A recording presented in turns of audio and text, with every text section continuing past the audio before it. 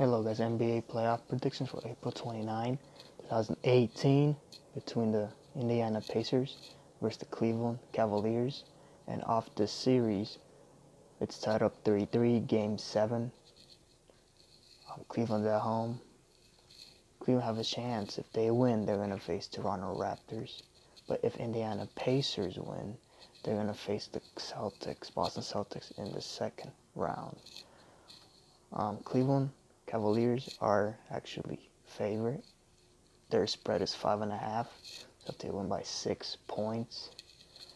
It'll be a fun series to watch. Cleveland Cavaliers facing the Toronto Raptors. That's one of my favorite series to actually watch.